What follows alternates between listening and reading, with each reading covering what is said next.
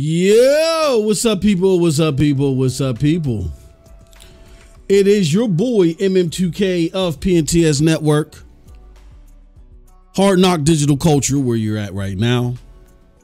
CGTV, Cloud Dosage, MM2K Gaming, Nabisco. No, I'm part of everything. And shout out to my homies, the Broadband Bullies. You know what I'm saying? I'm still working on trying to make a show. If I can stay up, because I gotta get up early in the morning. And thank you everybody for joining us for today. This is PlayStation Pep Rally. Not like the PlayStation really needs a pep rally, but I wanted to send a signal out to all my fellow PlayStation gamers that, hey, this is the place to go, baby. This is the place to go to celebrate the prior week in PlayStation goodness and greatness. And as a matter of fact, this is just part of a trifecta in doing so. We do the show, then about like 30 minutes later to an hour later, we do a Let's Play stream here on this channel. And then we head on over to MM2K Gaming on YouTube and we do a game stream.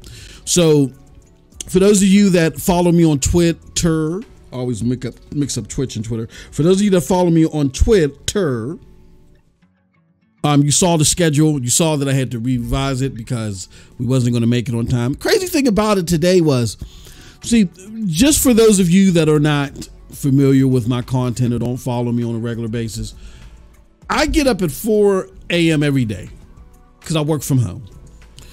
And I do have it good as far as working from home. All I have to do is literally get up, log in, pull down some reports, pull them into my database, let the database run, do its thing. I QA it and post it where I need to post it, and I'm done. Takes about 2 hours every day. During our bigger weeks, or run weeks as we call them, my days are a lot more cumbersome, you know what I'm saying? So it requires me to, what I do is I'll do my regular 2 hours, do my thing here, or do whatever I got to do, then come back like around, I want to say around 3 o'clock and finish it up for the day. Takes about another 2 to 3 hours throughout like our run weeks, you know what I'm saying? That's why I make it a habit to not be live past 3 p.m. Eastern Standard Time, because that keeps me on the schedule for when we have our run weeks, where it's going to take me more than 2 hours a day to do what I need to do. So I'm up early. I'm actually up at 3:30 because I couldn't go to sleep for some reason. Watched a little bit of TV, got my wife up, got her out the hell out of the house, started doing my work, got done with that early. My reports were actually out there early, and I was nervous, like, oh, it's just everything extract here. Everything was there. Ran them, did my thing, got in the shower, and start prepping for this show. I started prepping for this show, I want to say around 7 o'clock this morning. That was 3.5 hours from now. And I still was late. This content creation thing, man, it's not simple. There's always some, it went from mics not working, I had to get a new mic, to I couldn't find a cord. I mean, it's just crazy stuff, man. So the reason why I said that is, look, man, hook your brother up. You see them bits over there? Hit me up with a bit or something like that, or become a member. Become a subscriber. You get fantastic content. That reminds me, I gotta take something off of Patreon. Matter of fact, let's do that right now, because I gave everybody like a 24-hour preview of something, and that 24-hour preview period is over. But what I did is I allowed people to see some of the great content that we have out there on PNTS Patreon, or if you become a member, all that stuff. So let's see here, Patreon select a tier. Yep, there we go. All right, now it's over. All right, It was good while it lasted. We had a fantastic podcast talking about the zealotry in the gaming world, why it needs to stop, particularly in regards to this PlayStation S. We need to get together and make sure that everybody works so gaming can get better. It doesn't matter if you're an Xbox zealot, a PlayStation enthusiast. It doesn't matter. Like, one thing that I started to admire about PlayStation gamers is that they will cap, but they will cap for the benefit of their platform. Like, if they feel like that their platform is on top or something benefits the platform, they're going to cap for it as long as it doesn't hurt them. Once they feel like it hurts them, oh my, they will call for public executions, all types of stuff. Jim Ryan, they don't care. It doesn't matter. Anybody is a target. But with the other side, it seems like that all this zealotry is not based upon the well-being of the platform, but based upon accommodating the visions of an executive, one particular executive that loves to get out there and put his two fingers together as he talks and wears the tight limbo shirts. Everything is based upon protecting him. You know what I'm saying? It is not for the betterment of the platform. And then it's just a bunch of people that hate PlayStation as well. So that's why we try to create these safe havens like this. Shout out to my brother Cold Blood Sensei in the house. I see you, brother. Let me see. We got to let the one word. There we go. Let the one word greetings, salutations come out there. We got our brother Cold Blood. We got a great show for you today. All right. So let's get right into it. But that was my morning. Welcome to the PlayStation Enthusiast Podcast titled PlayStation Pep Rally. This is where we talk about all things PlayStation. Today, we have an exciting lineup of topics to discuss, my friends. We're going to start these assigned topics. Bear with me here, because there's a reason why I'm using that word. These assigned topics. We're going to start them off by discussing PlayStation being right to fear Microsoft releasing a buggy / inferior version of Call of Duty on PlayStation if they're allowed to acquire Activision. Then we'll deep dive into how PlayStation beat the Switch in Japan and how they're dominating Xbox in Europe and UK. And then finally, we're going to talk about the benefits of the latest PlayStation update. But before we get into all that, I have a special rant. Okay. I got to take Cold Blood Sensei's thing off of here. I got a special rant. And this rant that I'm about to do is about Forspoken, the video game, having lackluster sales per, I guess, a earnings report with Square Enix or something like that. And I see zealots celebrating this. Now, again, there are people that had their things to say about the game and they really aren't zealots. It just didn't entertain them enough, or it didn't interest them to go pick it up. They're like, yeah, you know, like I even talked to PlayStation gamers who felt that way. Like one staunch PlayStation podcast person who was like bleed blue to the death said, nah, I'm gonna wait on that one. Hogwarts Legacy is coming out, pimping. I'm waiting on that one. I was like, okay. And I was trying to explain to why. I was like, nah, man, if you're listening to the reviews and stuff like that, and so and so, no, you don't get it. I'm waiting on that one. So I said, okay, I got you. All right, cool. I'm not talking about, or anybody else that just saw the game and it didn't interest them. Fine. They're not trying to draw battle lines. They just got their feelings about the game. That's fine. But the zealots that think that Forspoken is some great console war fodder, they have the audacity to bring it up again, and I'm going to explain to them why they want to be 1,000% shut in the mouth about Forspoken. But before we do that, Another supporter, our good brother Sean, Jonathan87 in the house. He says, yo, good to see you, good brother. So let's get into it. All right. So we got a lot of content to go over today. And then I want to get to these game streams. The game did not reach aspirations, and that is Forspoken. And we all knew that. Everybody knew that. Whether you were a fanboy of another console, a zealot for PlayStation, from any extreme, we knew that the game didn't reach aspirations. We talked about it here multiple times. Shout out to my good brother Daryl Smog Jr., co-host of NRO Podcast. When we talked about it, we said, look, man, we know the game may have not sold as much as they wanted it to, but it wasn't a complete and total flop.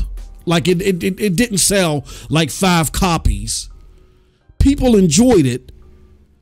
It did receive damage because of certain things, but people bought it and enjoyed it, and it has, you know, somewhat of a respectable placing, and we'll get into all that. But the game did not reach aspirations. It was to be the next big ticket IP, and it didn't reach that. Now, again, I'm not Square Enix the company. I'm talking about as far as a gamer. As far as a gamer, it despite everything that happened around it, it got respectable reach so far, or I'll say all the way up until January. It got respectable reach. We also talked about post-January, you know, in culmination with the reception that it got from the journos and the fact that Hogwarts Legacy was coming out. We said, okay, it's going to chart this month. I don't know if it's going to chart next month. So we knew what the fate was for this thing, the immediate fate. Didn't reach aspirations, but it wasn't as dire or horrible as people were trying to make it out to be. On the gaming front, it was respected, you know, during its launch cycle, it was respectable. Especially because they charted on NPD. But that Metacritic of 64 killed it. All right. It killed, I don't want to say kill it in totality, but it killed any aspirations of this thing being like a breakout hit. No. And an aggregate review like that on a video game nowadays is a death sentence normally. Normally it's a death sentence. That said, the game is a lot better than journalists tried to make it out to be. And proof of that is still the fact that it still charted top 10, not just in the 20, top 10 NPD. And only a few months after release, it even beat God of War Ragnarok. That's respectable for that period. While the game, now this is where things start falling off the hinges, and where the zealots really start moving the goalposts because they said and did something stupid and got egg on their face. So now they're trying to extend this longer to try to get some type of W.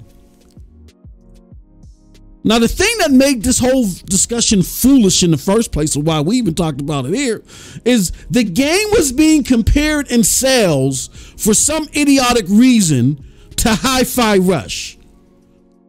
And when the dust settled for that time period that the comparison was being made, Hi-Fi Rush didn't even chart.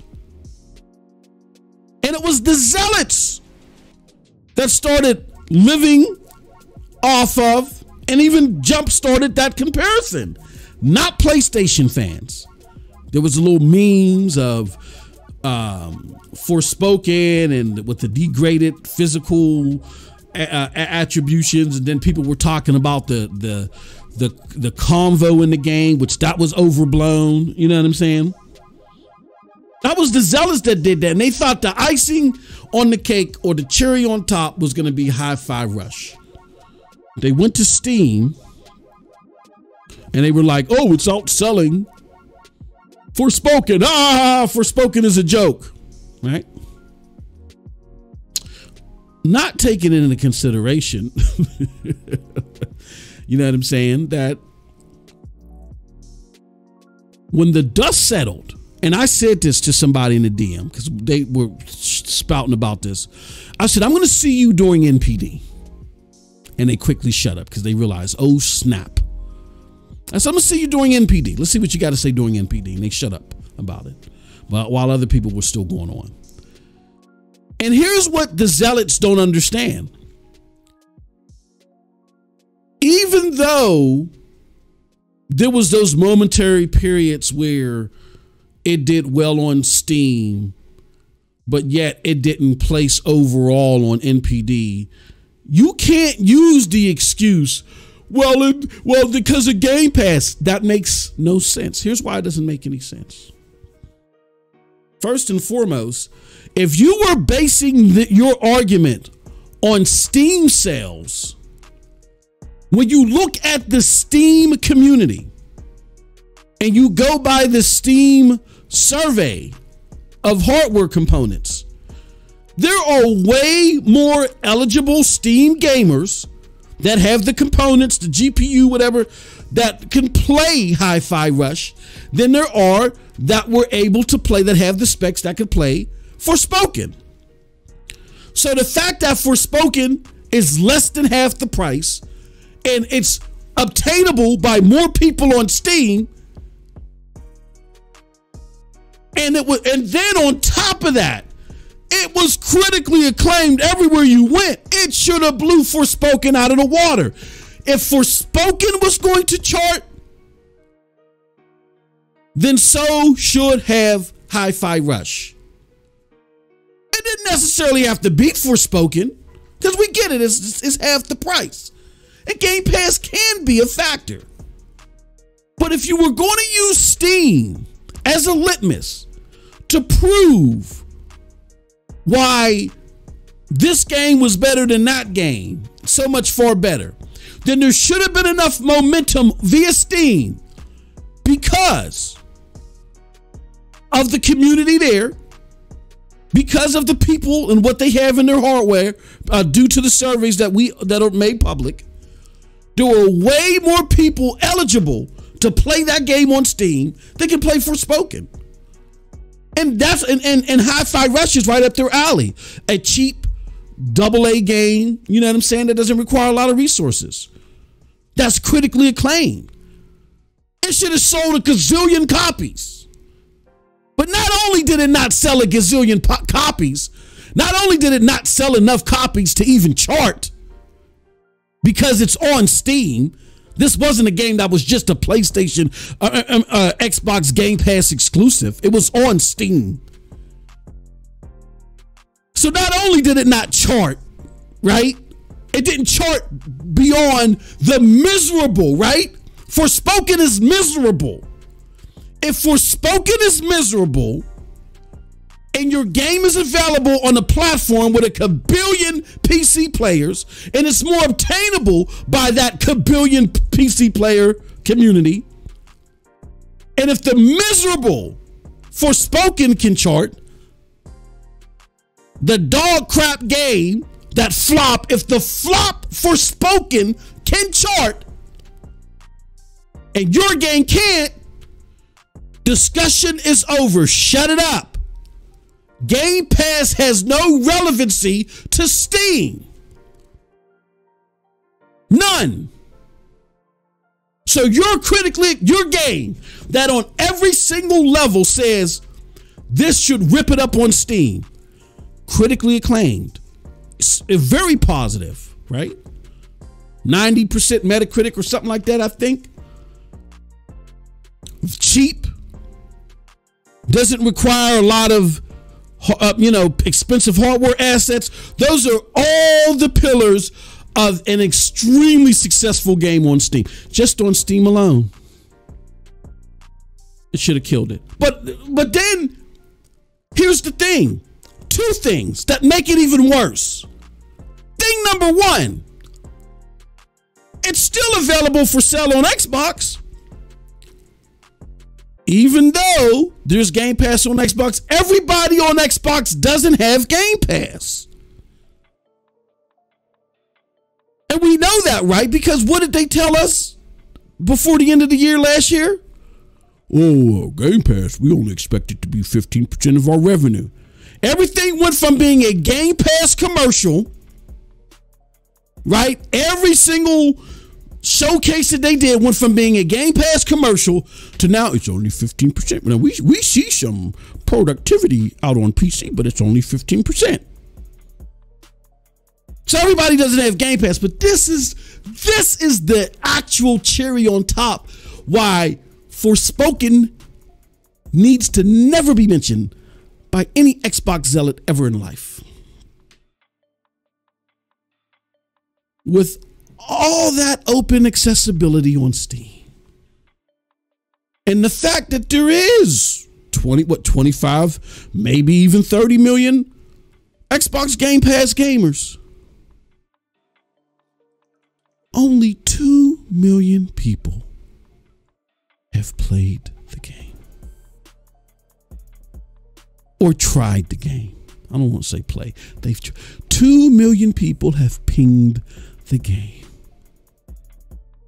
Now you can make the argument, well, MM2K, it's not going to chart NPD because it's only half the price, which is bullpucky. We have a lot of half price games that chart NPD, but that's neither here nor there.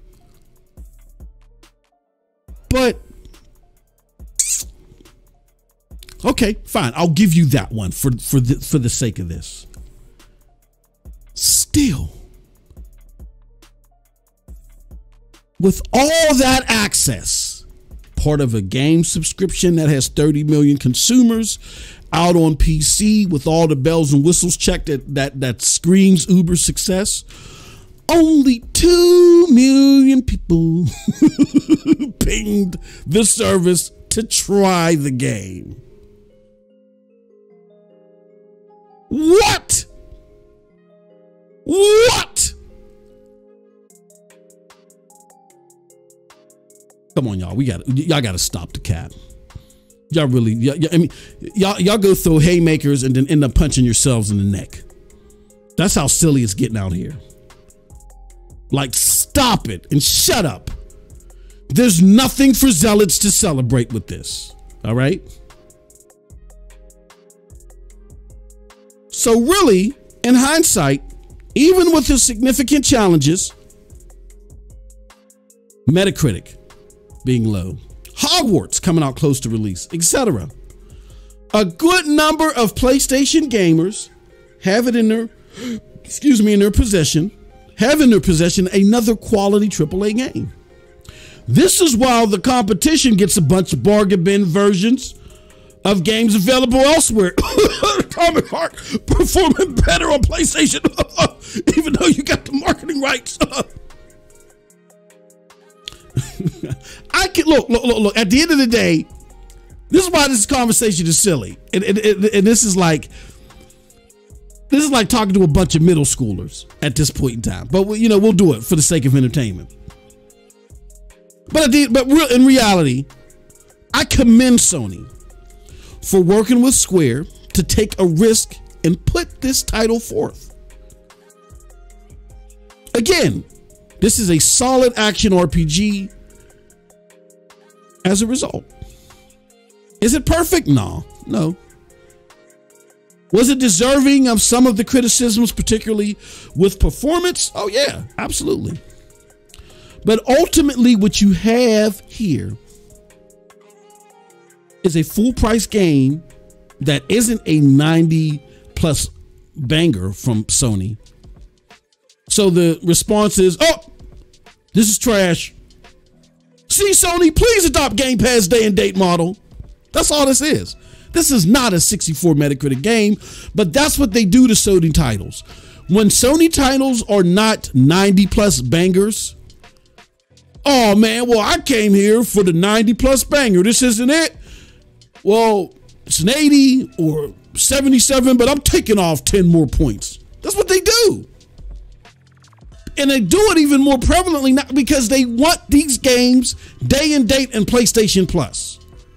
And it ain't happening. Shout out to the chat. I see you, Proper's Place in the house. My good brother, Thank you for the support as always, man.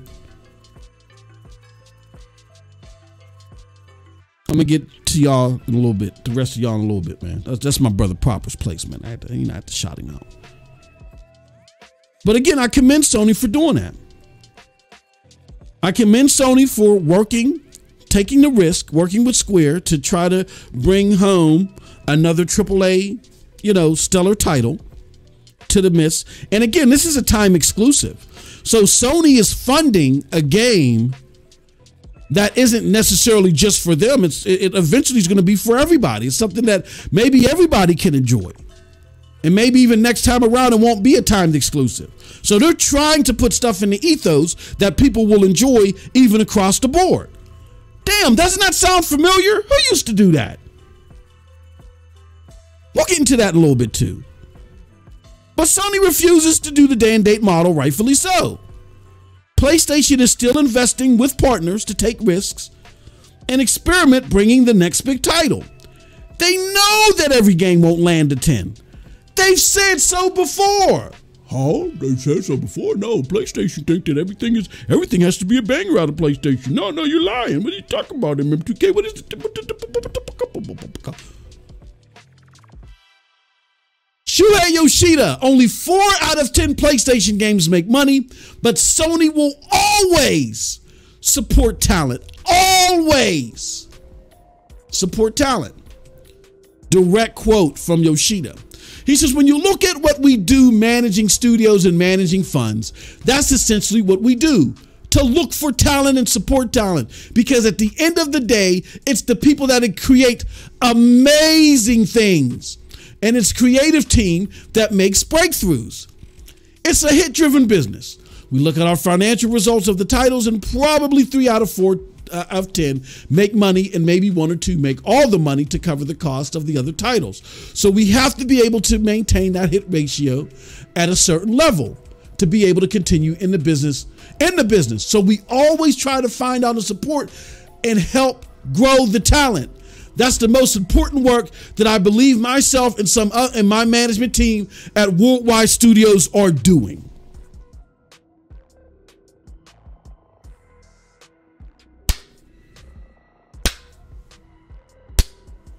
Kudos. We know that God of War Ragnarok is going to kill it. We know Marvel Spider-Man is going to kill it. And we know that they may have slow starts, but eventually Horizon Forbidden West and Gran Turismo, they're going to kill it too. It's going to bring us a lot of money. Let's take some of that money and invest it back into new talent, Luminos Studios or whatever, to see if we can help inspire more great games, because that's what we're about. Great games. This is not bargain bin society over here. We're about great games, and we're going to take risks to bring those great games.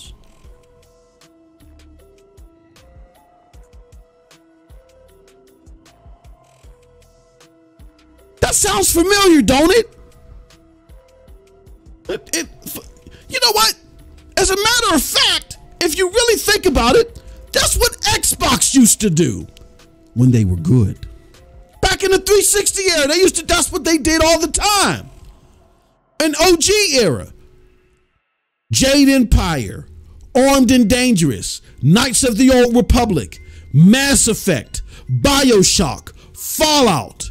All of those are games that, whether they were exclusive, timed exclusive, or multi-plat day one, those are games that Xbox funded, not just for the betterment of their console, but for the betterment of gaming altogether. And those games have shifted and morphed gaming into what we know it as now, as far as Western development is concerned. You have Xbox to thank for that.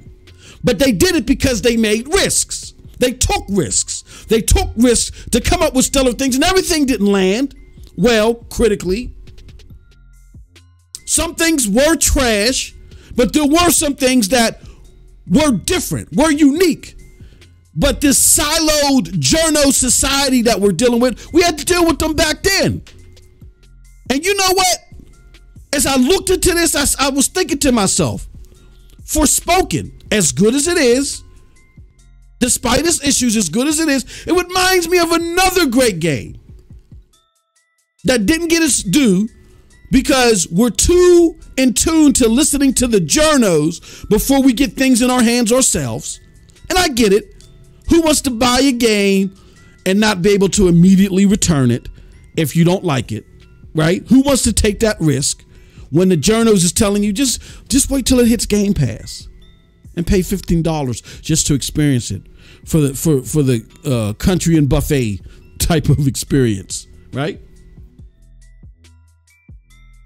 But when you do it the former way, you get better games as a result. Let me give you an example of the Forspoken of the 360 era.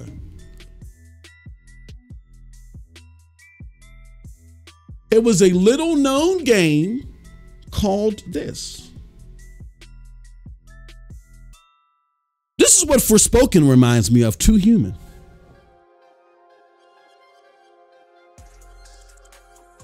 Too Human was a game that under the same, that pretty much they said the same exact thing about Too Human that they said about Forspoken. Look, the Metacritic scores are even similar.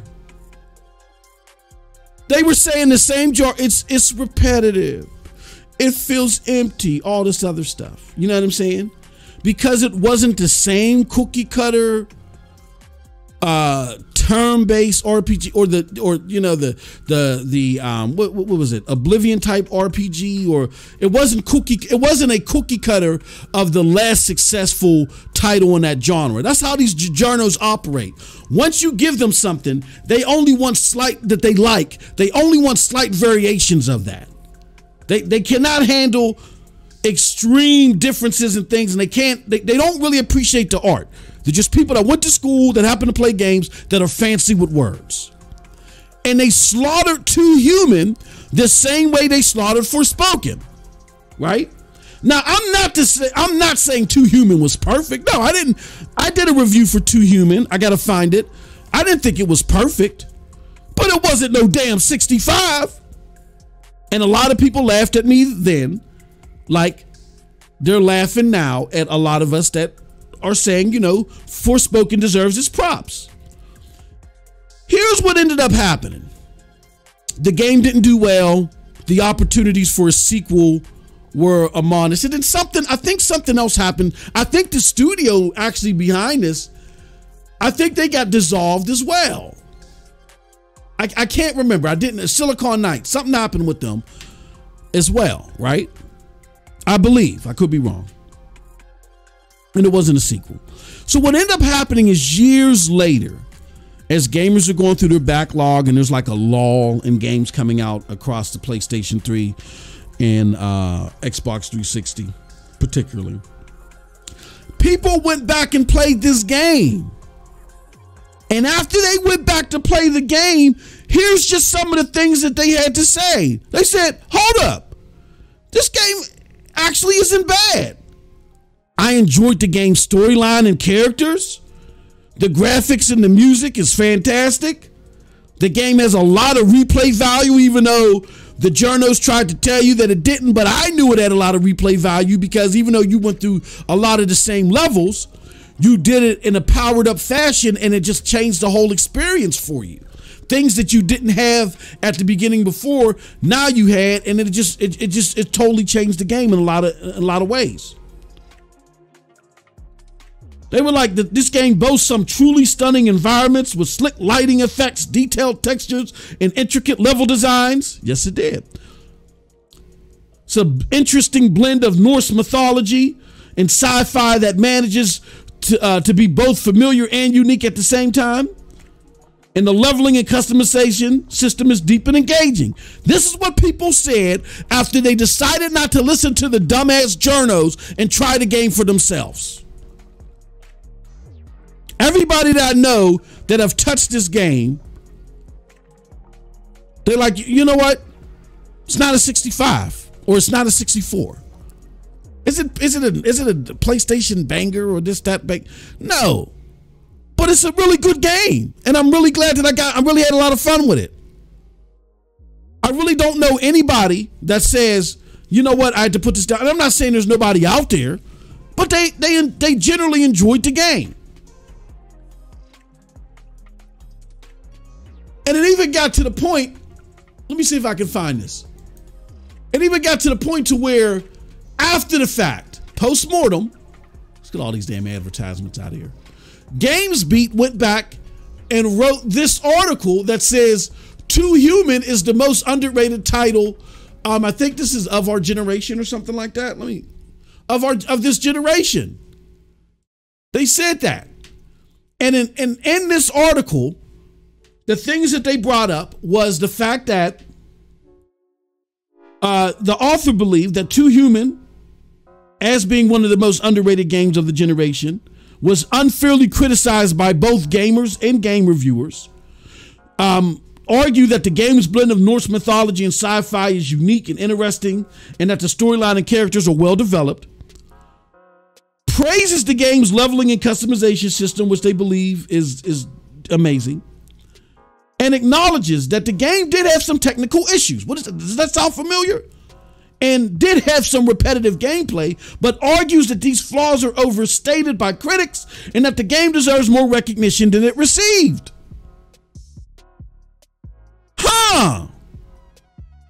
And guess what, folks? The post-launch fervor for this game, after people was doing their backlog and said, this thing really ain't that bad, was so paramount that, hold on, let me just double check this while we live on here. Too Human backwards compatibility Xbox.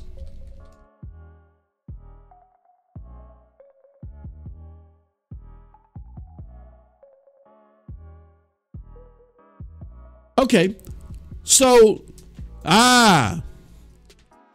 here goes this article right here. Put it up here. I just wasn't 100% sure. It wasn't one of the things that I could thoroughly research before we went live. But there was so much fervor for this game, for bringing this game back. This was really a good game. Infamous game is now yours to own free of charge. The story of Too Human is an interesting one. The game began development in '99, bumped around 2008, didn't come out well, whatever. But people were wanting this game so bad that Microsoft actually went back, and as of 2020, a few years ago,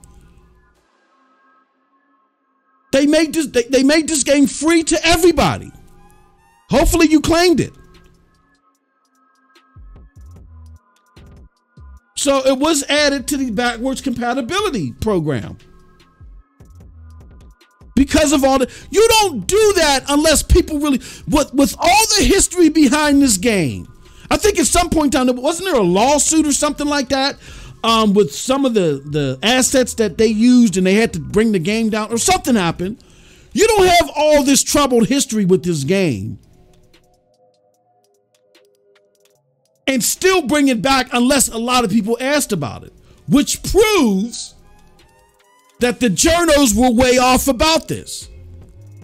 And the parallels from this game are eerily similar to Forspoken. Damn, they're only one Metacritic point apart.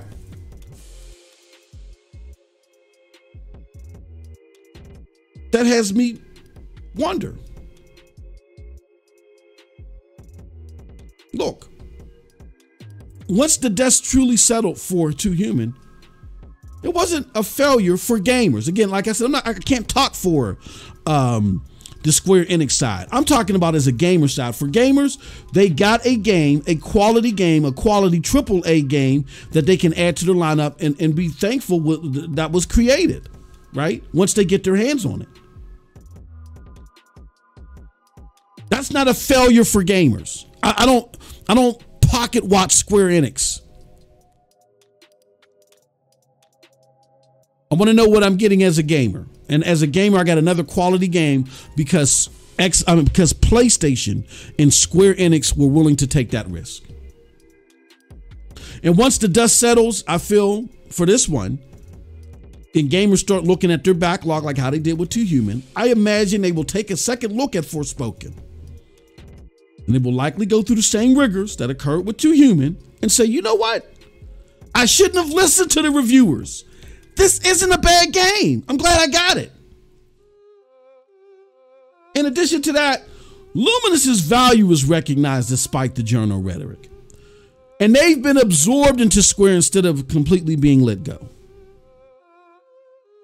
Square also said that elements of the game will be part of future titles. Will it be a sequel? Probably not. But it's going to help grow gaming. They've learned a lot from this game, and we got a good game out of the experiment. Unfortunately, and I feel like it could have done better, but unfortunately, the journos had a different, they had a different destiny for it. And the game is still being worked on, so we still get a quality game that did release with some issues, with some flaws, but they're still working on it, and we're going to get DLC for it too. So at the end of the day, this is how I feel. To the zealots, and I'm saying this to the zealots. I'm not saying this to my Xbox people that may be in the chat or may be listening to the VOD, who are like, well, I'm an Xbox person, and I really didn't. I played Forspoken, I really didn't care for it. I'm not talking to you. I'm talking about the zealots that want to use this as an argument chip. It's trash, and it was a failure, a flop. It wasn't a failure for gamers that actually played it. Not at all. Excuse me. So this to that zealotry, I say this: keep your bargain bin lukewarm titles that subscribers barely touch approach with you. 2 million when barely pinged the damn game, when you have all that access via PC and you had all that access via Game Pass and all those accolades, the best you could do was 2 million. Yeah, maybe you don't gross as much money because you're less than half the price, but you only got 2 million pings with all that access. Shut your ass up. I and others want innovative titles brought forth by the companies that still are willing to take risks to bring forth AAA quality titles. In that regards, if I can use the food analogy, there's one between these two that I'm talking about, PlayStation and Xbox. There's one clear Golden Corral and there's one clear Ruth Chris Steakhouse when we're talking these two. And where I come from, we don't boast about the soggy sesame chicken over at Golden Corral over the 4-star delicatessens at Ruth Chris Steakhouse. And that's all I got to say on the matter. Period. There's nothing else to say. Let's get to our chat. Shout out to y'all are killing it. Let me see. Let me put this all up in here. Oh, I got to put all you. Woo! Woo! Y'all are killing it today. Hold on. Give me a second. I got to put on my old man glasses to read all this. Woo, God. Let's go back here.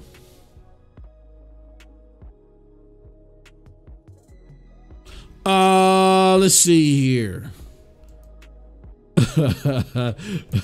Cold Blood Sensei says, Hi-Fi Rush is that greatness that nobody plays beyond the tutorial. Imagine Microsoft discontinues the Xbox console. How quiet all of a sudden the Twitter streets would be. It's very interesting. Is Forspoken better looking now? I haven't booted it up yet. About a half an hour to an hour after this show, Ron, I'm going to do a Let's Play here on this very same channel, and we'll take a look at it. I'll put it like this, bro. And I'm playing it on PlayStation 5. I think it looks good. I mean, is it the best looking? I mean, is it like Demon Souls or Horizon Forbidden West? No, but I'm playing in performance mode. I think the issue that people were having is when they try to play in quality mode, it was like sub 20 frames per second. It was horrible. You know what I'm saying? And hopefully they fix that. Hopefully you can play in quality mode, get a stable 30 frames per second, and get a better looking performance mode. But even in performance mode, just go check out some of my tweets. I mean, not my tweets, some of my streams over at MM2K Gaming. I did a quality stream series of Forspoken in 4K in the performance mode. And what did they say? It was 900p. Looked gorgeous. Didn't look amazing, but it looked gorgeous. So it's not a bad looking game, particularly on PlayStation 5 if you're playing in performance mode. I think if you try to play in quality mode, that's where a lot of the hiccups were. You know, that's my experience. Proper's Place said Forspoken. I liked it. Never heard of it. Must be trash. Too Human? No, it went through the same rigors as Forspoken. You really got it. Really read that article, bro. I'm gonna send it or put it in the chat. This is a great article by Game Beat, I think it was. Let me see if I can find it. Yeah, no. Oh no, that's for something else. I can't see that yet. Yeah, damn it, I can't find it. But I got the link. I'll send it to you. No, it was a good game. Was it stellar? It did something unique and different. I think what it was is that Forspoken, people were looking at Forspoken as like a God of War clone with fancier attacks. That's what they thought it was going to be. And they didn't realize that it was more like Final Fantasy-ish, and it wasn't like an aesthetically, how can I say this? It wasn't like a melee, it wasn't a melee heavy type thing like how, or a melee combo heavy type thing like how God of War was. People were expecting God of War with different aesthetics. Nah. With sprinkles and spritz and glitter. Nah. It's different. It's more like Final Fantasy. So I knew it when I first played the demo what I was getting, and I enjoyed it. Uh-oh, Jonathan got the eyeballs. He said, Ron Slusher says, anything is better than day one Outriders on Stadia. Yeah, that was bad. That was bad. But I'm gonna be honest with you, as bad as day one Outriders was on Stadia, I don't even think it played better on xCloud. That's how bad xCloud was, but that's me. And Jonathan said, that's a good way to put it. But yeah, I mean, it is what it is, bro. So all my Xbox zealots out there, cut it out. Seriously, stop it. You have nothing, and I mean nothing. You have nothing to boast about here. And I'm not trying to knock Hi-Fi Rush. I'm just talking about the absurdity of the comparison. You have a $70 game, which is a new IP, that's $70, and it got slammed in Metacritic. So regardless of how good it may actually be, that's a death sentence. That's out there on Steam, and it has far less reach on Steam because of the components that people have when you look at the surveys than Hi-Fi Rush would. For whatever it lost due to it being in Game Pass on consoles, it should have quadrupled that in sales on Steam. That is the perfect Steam game. That is the perfect Steam game that gets you all-time Steam number charting lists. And it didn't even chart the month it released. There's no discussion. Shut it up. Shut it up. All right. With that said,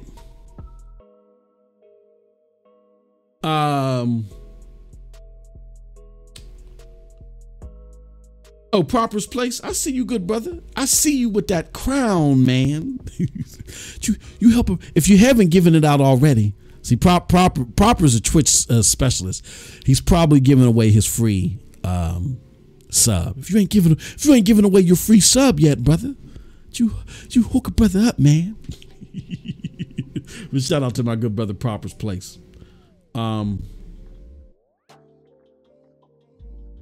Let's see here. All right, let's get on to topic one, man. Topic one of today's actual show. That was my rant, but topic one of today's actual show is PlayStation, why they are right to fear Microsoft releasing a buggy, inferior version of Call of Duty on PlayStation if they're allowed to acquire Activision. All right. Now, people may hear me say that. Sorry about that, y'all. The life of a dad. My son is having some neurological stuff going on, so we wanted to make sure he's okay at school. I thought that was him calling, but he was just being goofy and saying hi. Anywho, so yeah, those of you that are listening to this may have heard me talk about this prior to where I say when it comes to this whole ABK deal, I personally am not buying the whole PlayStation Call of Duty thing. Doesn't mean that I don't agree with them that this deal should be blocked, but I don't think that the whole Call of Duty thing that they're focusing on is a viable enough excuse. I know where it would cause some harm, but I don't think it's a viable enough excuse. However, Microsoft, in its usual fashion, put its own foot in its mouth, and some things were revealed to me that made me say, oh, even though I still believe that PlayStation is kind of milking the whole reasoning thing here, my thing is, damn, this is some shady stuff that Microsoft is trying to pull, right? So let's get into shady thing number one. Shady thing number one. Well, let me just break down the situation like this, and then we'll get into the little shady things. Recently, there has been a lot of talk about Microsoft acquiring Activision Blizzard and how that could impact the gaming industry. Now, in a lengthy document submitted to the Brazilian government, Microsoft claimed that Sony pays developers blocking rights to games off the Game Pass. Sony responded by saying that Microsoft may release a buggy, inferior version of Call of Duty on PlayStation if they're allowed to acquire Activision. As PlayStation enthusiasts listening to this podcast, this understandably is a concern, because Call of Duty is one of the most popular games in the world, and we don't want to see a poor quality version of the game on our console. That concern is backed up by things Microsoft has said in the past with Bethesda's acquisition. And I'm going to get into that in a little bit. But before I get into that, I want to say this. I totally understand why there would be concerns and why Microsoft's deals that were presented to PlayStation. Oh, hold on one second. Hold on.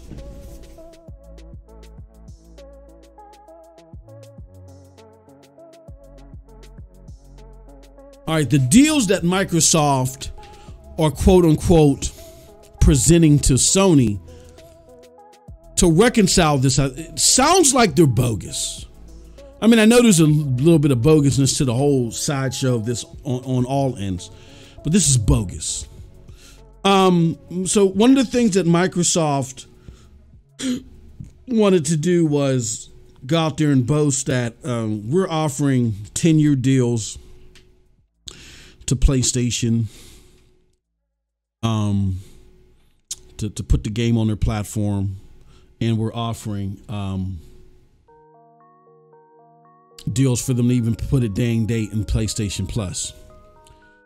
And what Sony revealed is that those deals, there's more than meets the eye to those deals. One in particular is that the cost that Microsoft wants in order to put Call of Duty in PlayStation Plus would cause Sony to have to raise the price of PlayStation Plus significantly. In other words, killing the subscription service for them. Now, PlayStation Plus isn't at the root of PlayStation's money basket, you know. But it's a revenue stream. It's a strategized revenue stream for the future. So what Microsoft is trying to do is trying to kill it off. You take this Call of Duty deal, because if not, you'll look bad with these regulators. Oh yeah, and by the way, we're going to charge you a significant amount of money that would force you to make PlayStation Plus $30 a month. You know what I'm saying? Like, come on. That's one part of it. And then I'm interested to see what the deal is that they offered PlayStation as far as keeping the game on their platform for 10 years. What's behind all that? PlayStation seems to want to take the regular professional route and keep some things close to the vest, where Microsoft, they want to put all of Sony's business out on the table. They don't want to put their own business, of course, but they want to get, the one lady from Activision Blizzard come out and say, behind closed doors, he said he doesn't want to sign a Call of Duty deal. He said he wanted to block the deal. Yes, of course. Apparently the Call of Duty deal is bogus to them. It's not good enough, so he's not looking at that stupid deal. He didn't come here to sign no deal. He came to block the thing because of XYZ, and how Microsoft normally does. And now with the help of Activision, I'm pretty sure they caveated that statement a bunch. And what they're trying to do is lure Sony into them revealing some stuff. So then now it's okay for everybody to reveal something that's closed doors. Microsoft is I looked at this originally as Sony being desperate. And I still think they are desperate.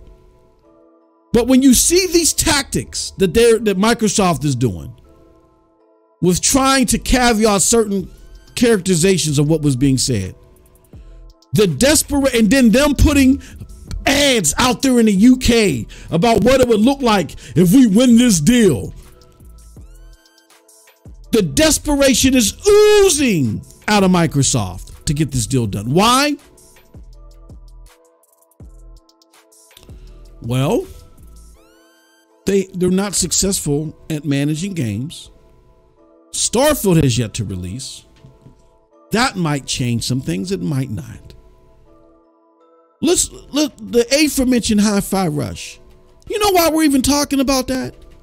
We're talking about Hi-Fi Rush because the AAA offering from Bethesda, opposite of Starfield, looks so abysmal that nobody cares that it's coming out. And that's why everybody's talking about Hi-Fi Rush. Microsoft is poor at pre-examining business and saying, this is the path you need to go. This is the path you need to go. So everything is falling on this Activision Blizzard deal to restore Game Pass as something that could be the significant, because that's what they want. Ultimately, they want Game Pass to be the significant breadwinner, because that's their easiest route. Spend money, absorb companies that are already making great games, throw the games in Game Pass, let everybody and their grandmother and their grandmother's grandmother buy Game Pass. They don't want to do things like how we talked about how they took the risk with Too Human. Maybe didn't hit the jackpot there, but hit the jackpot with other games like Mass Effect, BioShock, Fallout. You know what I'm saying? They don't want to play that game anymore. They just want to buy. They want people that they know already know how to make games, and they just want to buy them and dangle them in front of everybody and not allow them to access them unless they do it through Game Pass, or they beg them pretty please for a deal and charge them an extreme amount of money.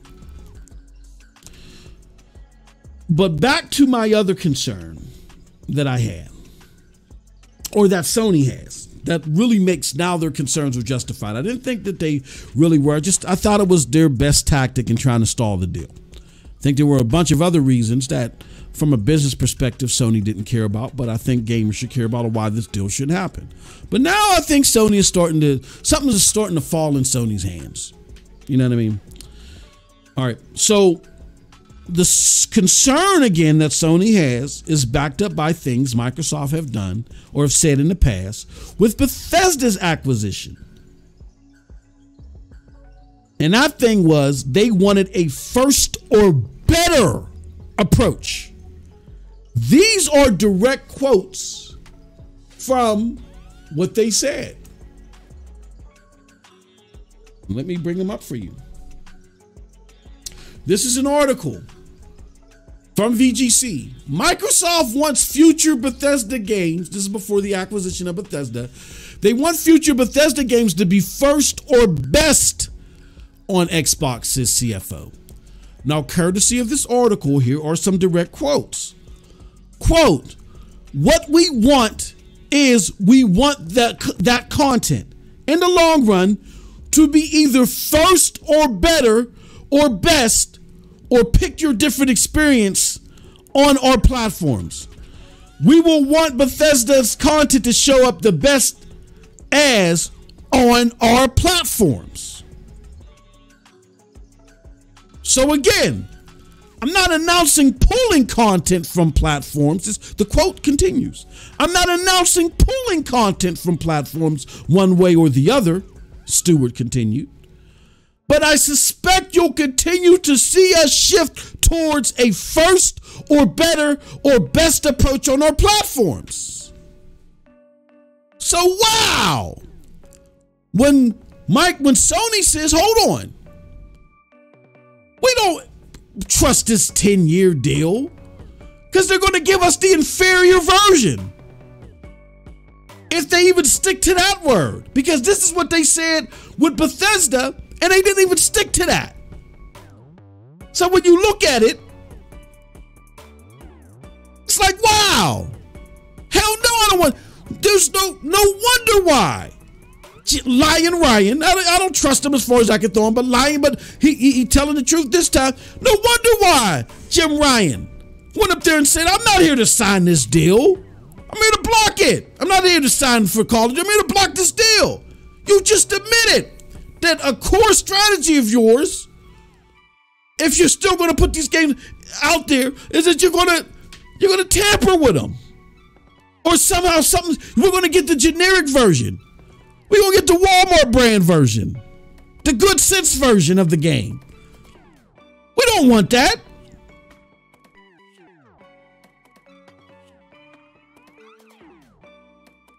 I think they're on to something. But that's not even the worst part, y'all. What's even more troubling, just from a trusted Xbox perspective, is this quote from Stewart. I actually got that one highlighted. He says, yes, that's not a point. That's not a point about being exclusive. In other words, I'm not coming out here saying that these games are going to be exclusive. We just want them to be better or first, right? That's what he's admitting to, or that's what he's trying to project right there. Now, this is before the acquisition, so it's comments like these that helped get the acquisition passed, I believe. Hold on one second.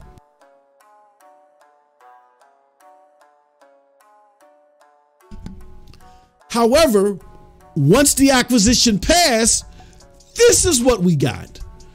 This is an article from Eurogamer where it says Phil Spencer says future Bethesda games will be exclusive to platforms where Game Pass exists. And here goes Phil Spencer's direct quote. The thing I want you to know is this is about delivering great exclusive games for you, the Xbox consumer, that ship on platforms where Game Pass exists. And that's our goal. That's why we're doing this. That's the root of this partnership.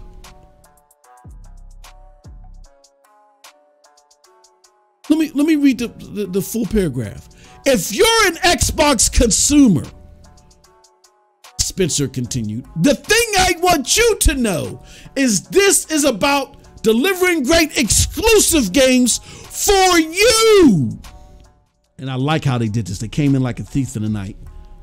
The only people that benefit from a deal with Xbox is Bethesda. I mean, not Bethesda, NVIDIA. NVIDIA came in there and said, we got a problem. We're not saying that the deal is bad, but we don't like and you can't get our support. And we got a footprint in this community, in the gaming community. You want our support? You got to give us something too. And nah, don't give us none of them 10-year Call of Duty deal. Nah. We want your whole motherfucking Xbox lineup starting now. Motherfucker. So whether this Activision Blizzard deal goes through or not, our gamers will benefit.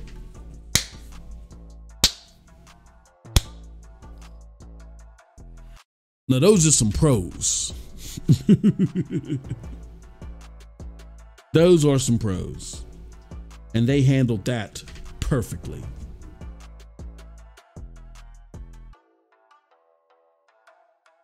So, of course, I wouldn't trust them under that. EU looks like they may be passing the deal, but they still got, I think CMA is going to be a problem and FTC is going to be a problem. And Xbox is going to either have to continue to fight or just give up. That's if Activision, which probably is unlikely, but you never know with Bobby Kotick. If Activision says, you know what, it's not, this is becoming too much of a drag on us, we're not going to extend this. Like the deal had to go through by July of 2023 but Microsoft is equally, if not more, egregious in their actions because they're disclosing behind door stuff to try to rally the troops. They're putting out commercials in UK. That's just the tip of the iceberg. You know what I'm saying? All this desperate stuff. But they're being disingenuous in their claims of we're going to get, we want to reach all gamers, which is baloney. They just put their foots in their mouths with the Bethesda deal. And now they're trying to tell you who you're going to believe, me or your lying eyes. That's what it boils down to. So disingenuous, especially with Starfield. Like, look, here's my position. I'm not one of those people that say, oh man, Microsoft has to do this. They have to put Call of Duty. No, if Microsoft buys Call of Duty or whatever, unless a regulator tells them that they got to do this, that, or the third, they have every right to keep any product off anywhere. It's theirs. Sorry, I'm trying to adjust my pop filter. I, from a business standpoint, wholeheartedly believe that. It's theirs. They can do whatever they want with it. I'm not one of those people that are like, oh, they have to. No, they would have won it fair and square. Here's the thing, though. Don't tell me who to believe, me or my lying, you or my lying eyes. Don't sit there and make it seem like that you're Boy Scout honor of the world.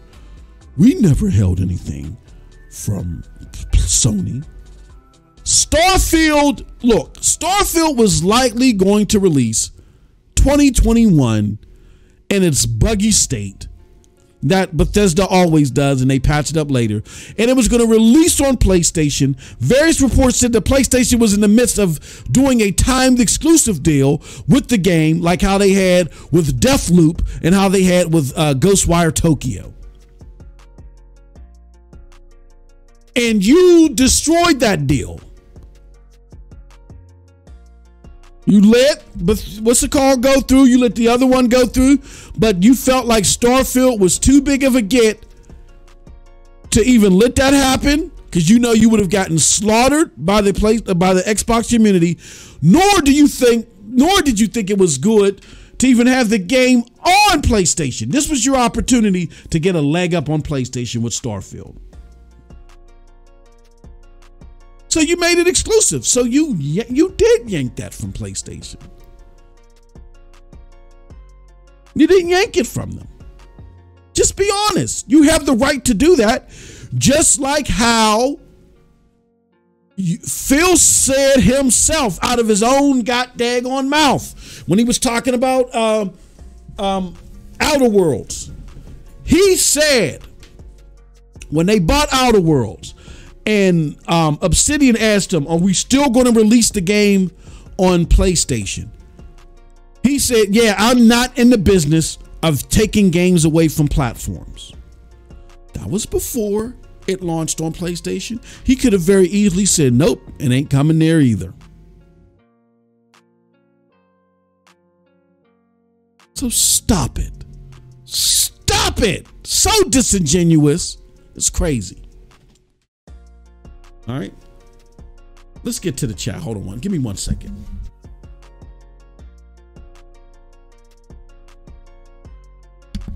All right, let's get to the chat.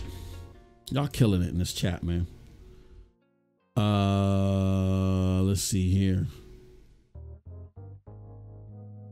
Let me put all these comments in here. Y'all are too much for me today. I can't take it.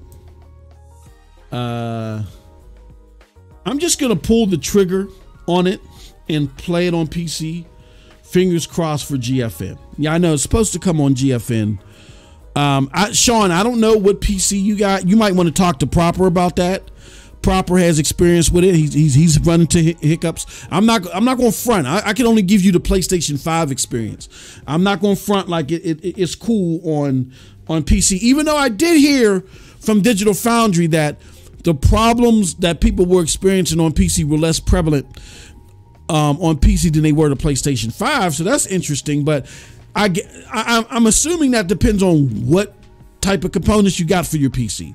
So Proper, if you're still here, swap notes with my brother so he can get in contact with you so you can let him know what the PC experience was, because I'm not good at that, and I don't want to lie to him. I'm not sitting there saying that the game is perfect, but you know, I think it was a good game, and it was better than its Metacritic score, definitely. It plays amazing. The problem with Forspoken is it loses you. You spend time collecting stuff, but for what? I will say that, and I'm not that far in the game, I will say that I didn't get the feeling of why was I collecting stuff, but the stuff that was out there in the world, like, it was more like resources opposed to getting the slasher of medallion. You know what I'm saying? Like, you don't get that feel that you're getting great armor or great weapons because of the nature of how the game works. It's all about magical spells and stuff like that, and you really don't get those. I think there are some treasure chests where you do get some spells here and there, but it's very far and few between. It's not one of those RPGs, and that's kind of where it might lack a little bit. It's not one of those RPGs where you're continuously coming across armor and stuff, and you load up on armor, and do you want to sell this or delete that, no. The way that you upgrade your character and their magic, you pick up things to augment that. You pick up resources to augment that, but you never pick up the spell of Rodan. You know what I'm saying? And that's where, again, like Too Human, it doesn't work like the atypical RPG.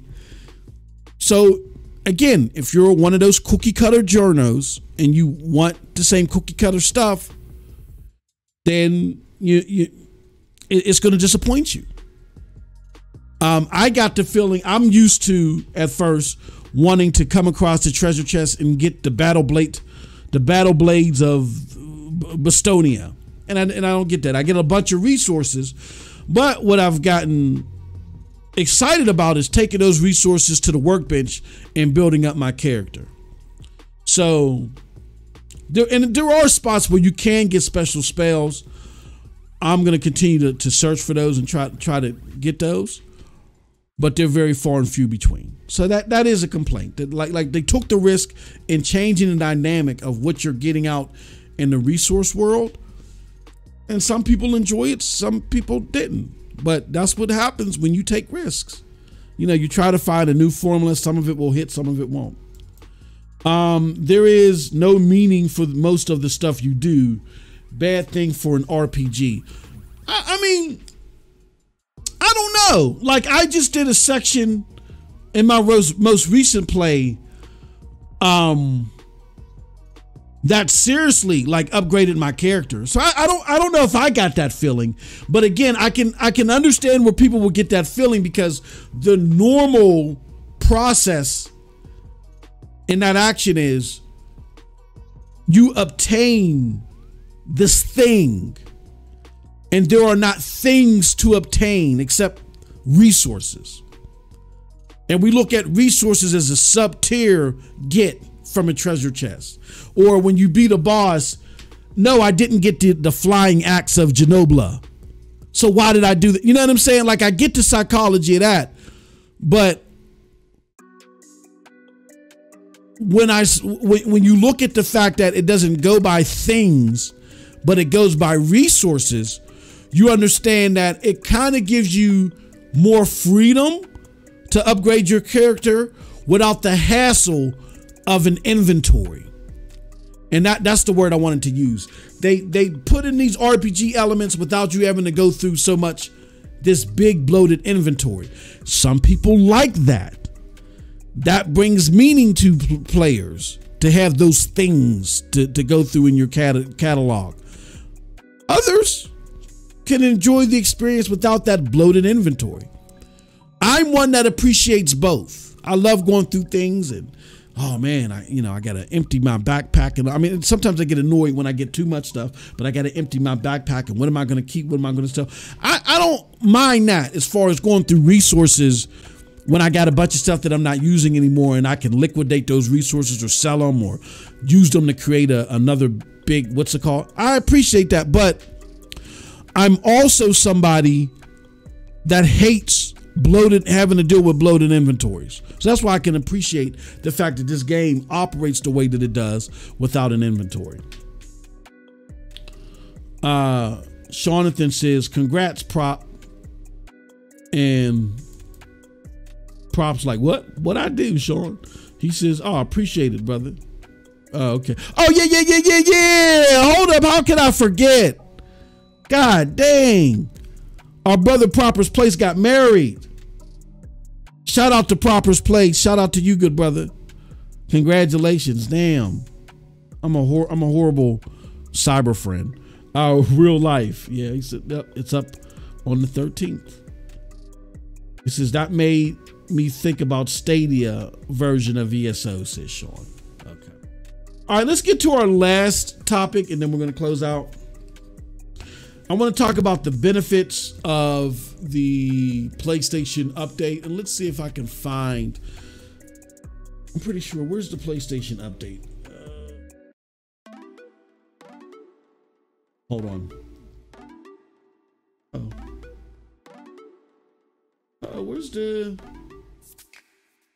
Where's my link for the PlayStation update?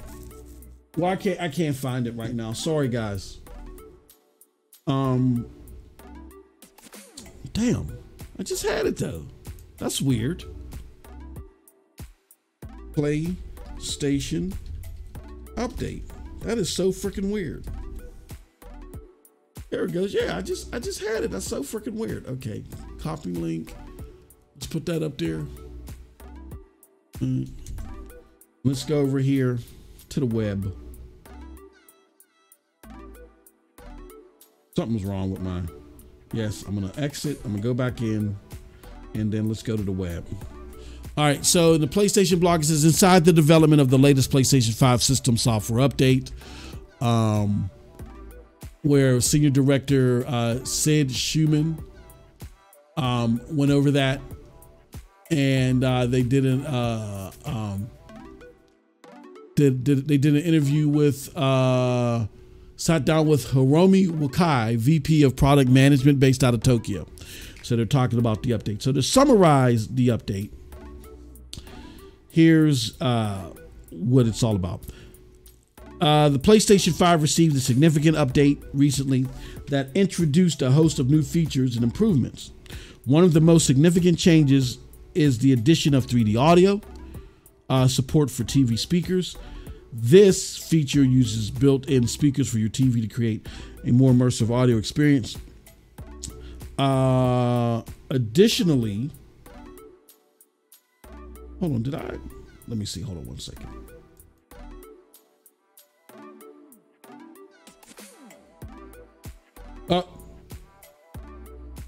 My bad. Okay. The update features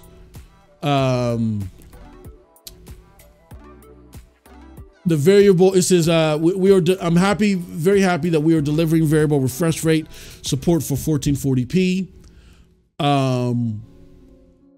And let's see here. See if we can get a good list of the updates that are coming. It says, all right, update is out. Here it goes. New social features. You can join Discord, voice chat on your PlayStation 5 console. You can start or request a share screen from your friend's profile. That's dope. New join game icon party, new friends who played the title icon, manually upload game captures to PlayStation app, and new gameplay personalization options, variable refresh rate support for 1440p. So if you have 1440p monitors, you can enjoy that. The game library enhancements, you can now also sort and filter games when adding games to game lists. That is much needed. Game presets for multiplayer session preferences. You can set your preference to manage who can join and who can invite other players to multiplayer sessions you've created. PlayStation 4 to PlayStation 5 save data migration. They're making it easier for you to access your PlayStation 4 saved data on your PlayStation 5 through two ways. When you download or install a PlayStation 4 game on your PlayStation 5 console, a notification that PlayStation 4 saved data is available in your PlayStation Network cloud storage will appear. If your PlayStation 5 doesn't already have saved data for the game, simply select the notification to download your saved data. When you download or install of a PlayStation 5 game that can load PlayStation 4 saved data, such as a PlayStation 5 version of a game that was also released on PlayStation 4, the same notification will appear. That's dope. The data transfer. You can now easily transfer the data on your PlayStation 5 console, including game, save data, sorry about that mic hit. Using local Wi-Fi network or LAN cable. Screen reader improvements. Wireless device update for DualSense wireless control, and game capture using voice command. And it says US and UK limited release. All right. So all that stuff is available via the newest update. If any of you guys and gals have that update, let me know what you think about it in the comment section below. I have yet to try it. After this podcast, I'm going to delete. I mean, not delete. I got to update. I got to update the system, and I got to update the what's it called. So that's why I said it might take me about 30 minutes to an hour to do so. You know what I mean? But that's dope stuff, man. I like to see that. There was somebody that said there was some cloud updates in here, but I think maybe in regards to the cloud saves. I don't think, as far as cloud gaming is concerned on PlayStation. But can't wait to see what PlayStation's going to do in regards to cloud gaming. All right. With that said, that's it for the show. I appreciate everybody coming through. Thank you for coming to PlayStation Pep Rally. Hope you enjoyed our discussion on why PlayStation is right to fear Microsoft's Call of Duty deal. And then PlayStation killing it in Japan. Oh, damn. We skipped that part. Oh my goodness. I can't believe I skipped that part. I was so worked up about our comments. Did I skip that part? Hold on. We got to talk about this. All right. So topic 2 was PlayStation beating the Switch in Japan and dominating Xbox in Europe and UK. According to recent reports, PlayStation 5 outsold the Switch in Japan for the first time last month. This is a significant milestone for PlayStation, as the Switch has been dominating the Japanese market since its launch. Additionally, PlayStation has been dominating Xbox in Europe and UK, with the PlayStation 5 outselling the Xbox Series X by a considerable margin. This is a testament again to the popularity of the PlayStation brand in these regions and the strength of its exclusivity games library. Can't believe I forgot that. So I'm glad we were able to hit you with a jolt of that. You know what I'm saying?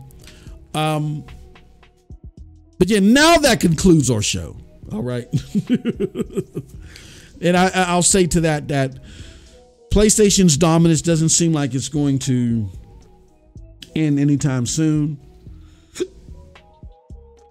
The competition I'm not going to say that they're going to continue to outpace the Switch in Japan.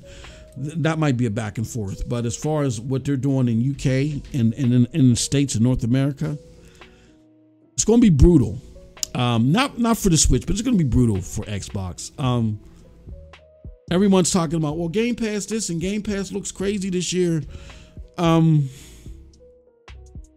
order for Game Pass to be a success, that is going to really move the needle as far as closing this gap between Xbox and PlayStation, it has to be a value to mainstream gamers, not core gamers or hardcore gamers, mainstream gamers. And until the ABK deal closes and possibly Microsoft wins that out and gets Call of Duty in there or an NBA 2K day and date, until those games are in there, you can forget about it.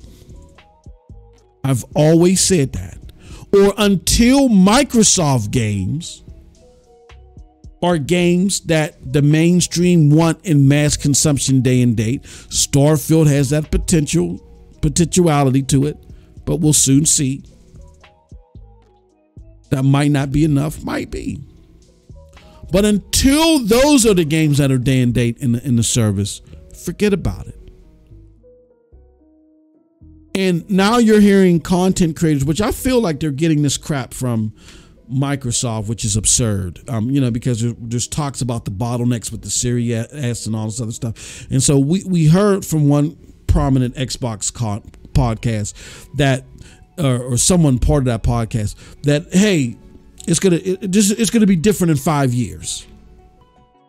If it's gonna take 5 years for the Xbox Series X, the world's most powerful console, to stop splitting hairs with all the popular games that people want to play, then it's only going to get worse. And then in 5 years, with the gap being even worse, then all the rhetoric about, well, people didn't develop for the X because they didn't want to make PlayStation mad, then that's going to be an actuality. Because PlayStation is going to be so far ahead. Why would you squeeze all the juice out of the Xbox Series X? They're not going to do it. And I think we saw something similar to that with the Xbox One X. Too little, too late. It wasn't until Rockstar said, screw that. We don't care. We're not beholden to anybody. Then that would be a reality. That's not the reality now, but it would be a reality then. If people have to wait 5 years, it's only going to get worse. Your one console now can't hang with the next generation games. The other one that's more expensive than the options that I have, than all the options that I mean, not all of them, but than the option that I have for PlayStation. What I'm not forsaking much, except for a hard drive. I mean, or disc bay rather. Now I that's more expensive, but it's splitting hairs as far as performance. No, it's going to get worse, and then it won't be folktale. It will be reality. That then developers are going to say, well, the tools became easier, but who cares? You know what I'm saying? This is who keeping our lights on. So yeah, something has to be done now, and it can only be done by that fan base over there speaking up. Stop trying to just win a war of words on Twitter and actually demanding better. Until that happens, they have some serious problems that they're about to run into. Over here, keep holding people's feet to the fire. Keep helping gamers get access to great games. Keep it moving. What else can you say? All right, that's it for the show. I appreciate everybody for coming through. Thank you so much. We do this every Friday, 10 a.m. Eastern Standard Time. Give me about 30 minutes to an hour, and I'll make the announcements on Twitter and Mastodon when I'm going live. And we're going to play some Forspoken. All right, with that said, y'all have a wonderful gaming day. Peace.